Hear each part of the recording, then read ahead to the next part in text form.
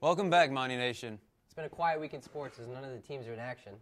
Last year, the wrestling team had a fantastic year. They're looking to do even better this year. We caught up with the coach and got to talk to him about what his plans are for the upcoming season.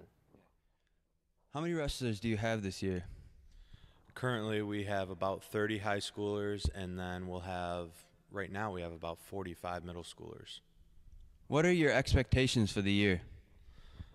Well, similar to last year. Last year, it was I wanted to be top 4 in every tournament we went to. We ended up winning 4 or 5 tournaments, and we were top 4 at every one. This year, I want to be top 3. I really think we have a great group of kids. We took 11 guys out to the hardest camp in the nation, and we got a really good group of leaders.